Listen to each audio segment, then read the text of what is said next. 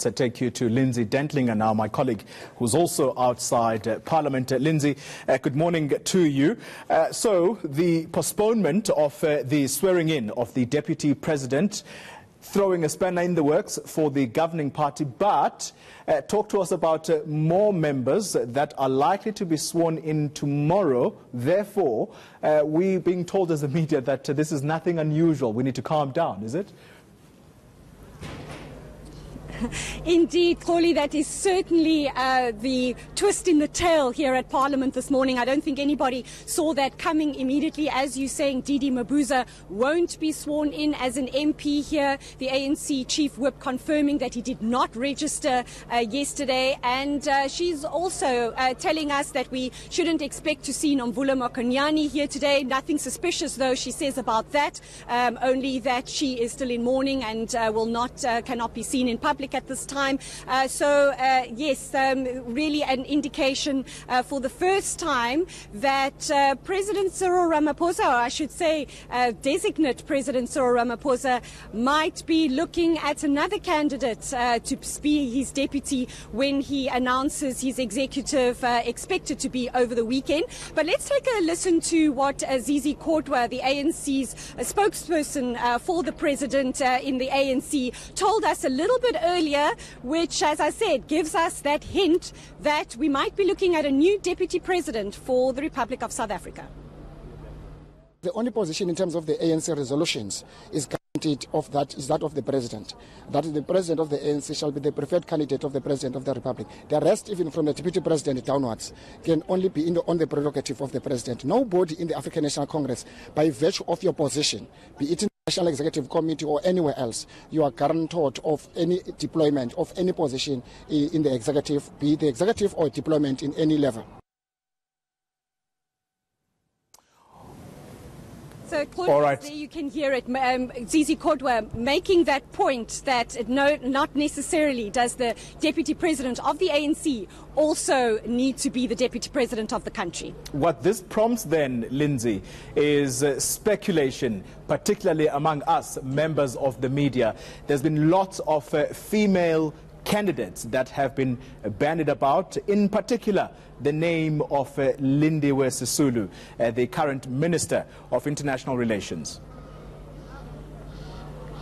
Yes, Paulie, I'm not going to pin my colours to the mast quite yet and make that guess, but yes, certainly that is a name that has been bandied about more recently. And we also know that in the running for his to become the president of the ANC, Naledi Pandor was very seen to be a favourite of the president to be his deputy. So yes, it's really throwing things wide open. As you say, there are names being bandied about that we will announce, that we'll probably expect an announcement over the weekend. But I should also point out that today's swearing in is not the final number of MPs that will be sworn in. That list is constantly shifting and moving as it comes to light who did not register yesterday, who might be turning down those nominations.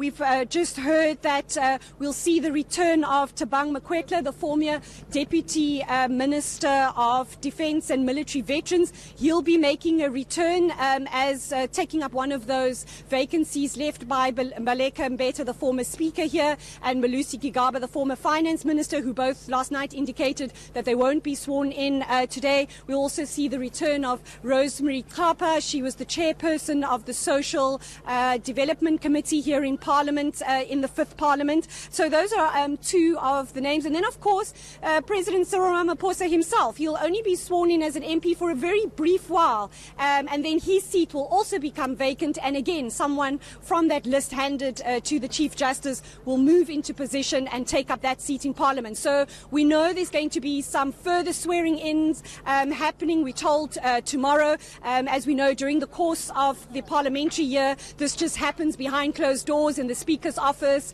fairly low-key affair, but we're yet to see. We know the NCOP have their MPs being sworn in tomorrow, so it's unclear at this stage exactly what form and whether it will be all the pomp and ceremony of today when those additional members that I've just mentioned get sworn in, but we know that they'll be sworn in tomorrow. Lindsay, just finally and very briefly, is there a specific time that this swearing-in ceremony or process starts, or is it already underway?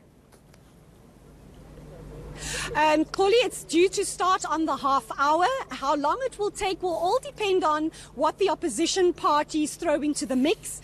Should they field their own candidates? I know the DA was caucusing just until a short while ago. They concluded that caucus where they were going to discuss who they might put up as an alternative to Cyril Ramaphosa for the position of president. So those will have, that ballot will have to happen in secret. So if they do propose names, and it's our understanding that they will, and they might even do the same for the position of Speaker and Deputy Speaker.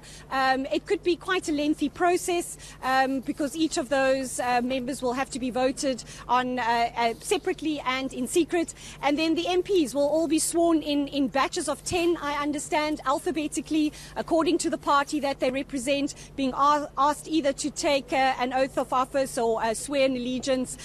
So it could take some time. We only expect the president, the vote for the new president, to take place after lunch. All right, Lindsay Dentlinger, thank you very much for that update. My colleague Lindsay outside Parliament ahead of that swearing-in ceremony of the many members of Parliament today, about 398 of them, if my figures are correct.